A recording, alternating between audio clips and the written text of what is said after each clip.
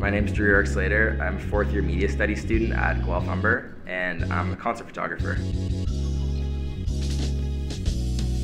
One of the first major concerts that I shot was Future performed at the Ryerson Brosh, and I convinced the security guard that I was shooting for Ryerson radio station and stuck a big camera and a lens in, and then took photos of Future and then Drake, who came as a special guest. And it was right before the release of their joint mixtape together. There was a certain energy in the city at that time, and I was the only person that had photos really that quickly, so that was a really important moment. I recently had the opportunity to shoot Mariah Carey, and that was one of those times where I know the 8-year-old version of me is just so proud.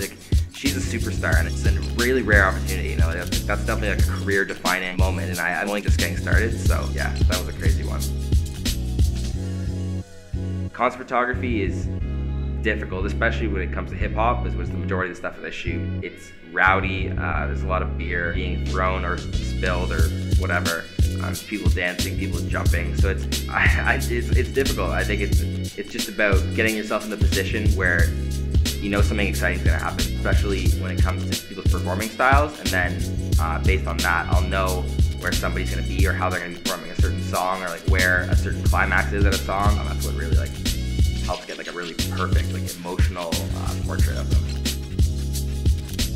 Sort of those iconic images that you've seen a million times. People have posters up in their rooms. That really inspires me to make something, not just take pictures that just look cool, but that mean something, that are interesting.